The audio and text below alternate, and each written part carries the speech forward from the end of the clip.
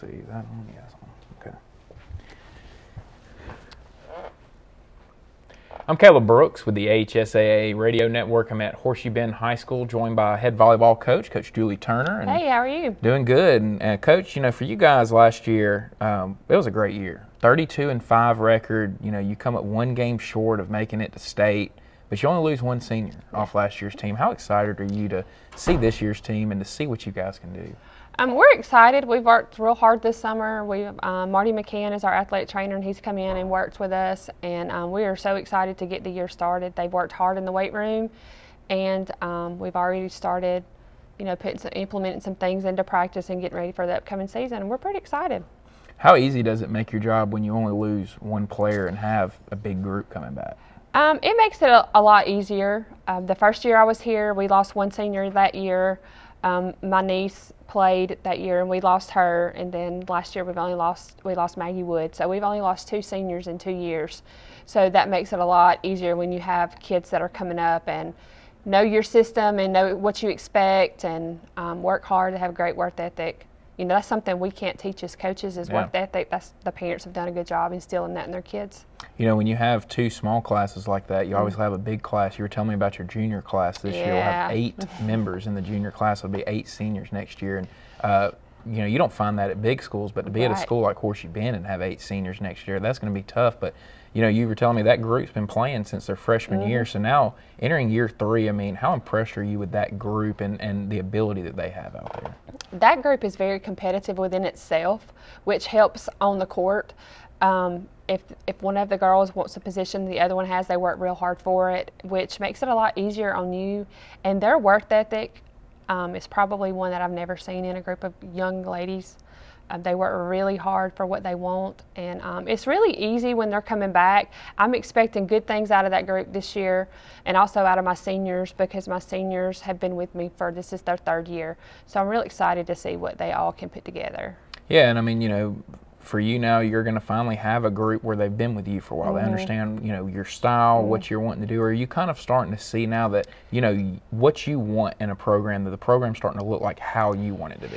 Yes, it is. I told the girls a couple weeks ago we played in a play date in Clay Central, and we didn't play as well. And I said, I think my expectations are so high because I have seen what you girls have done, that y'all got to live up to that. It's kind of like a target on your back. You've done so well. I mean, we have a 52-14 record in 2 years.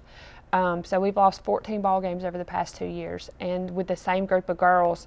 So they have a big target on their back, and we're going to just see what they can do. I think at first they were very young, and so things didn't bother them as much. So I'm seeing now that they're older, they want perfection, and they're trying to look at things from a perfection sort of, you know, so to speak, and it's kind of harder on them because they want everything to be just like it has always been, and I told them it's not. Last year we had a lot of adversity at the beginning of the season. It was our 2nd game, I believe it was, of the season. It was our first match, but our 2nd game, our setter went out with a ACL tear. Oh, wow. And so we had to bounce back from that. So they know how to bounce back. We'll just see how we can the older we get. And my expectations are like really high for them. That's what Lizzie with LC Outlook all the time. She's like, you're so hard on those girls and your expectations. I said, I know, Lizzie, I know. And Lizzie does such a good job of covering athletics around here. Yes, she does a great job. Shout out to her. But, you know, it seems like in this area, volleyball has really just gotten better and better. I mean, you look down the road, Reeltown just started a volleyball program. You know, obviously Benjamin Russell's been pretty good for years, but Daville's starting to get better. You look at what you guys have done over the last 2 years. What do you think it is about volleyball in this area that's really helped everybody step their game up? You know, I think sometimes we go through, like, ups and downs in sports world, and it's just a girl's turn. You know, it's just the girl's turn to do something really good.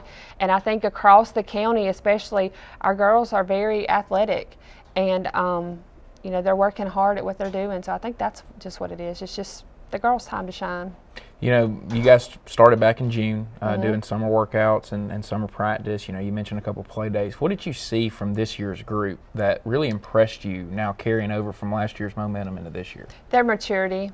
they have matured a lot with the game.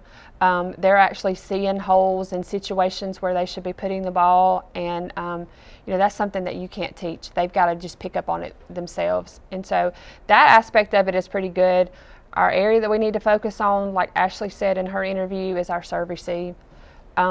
You can always work on that and always perfect that. So that's one of our weaknesses right now, but we've got plenty of time to work on that. Yeah, and I mean, obviously you hear coaches say it all the time, but you don't want to be at your best at the beginning of the year. You want to be peaking there towards the end. So as a coach, I mean, what are some of the things that you do with your team to make sure that you get that result, that you are peaking later in the season? We play a good bit of tournaments toward the beginning of the season, so we'll know kind of what we need to work on.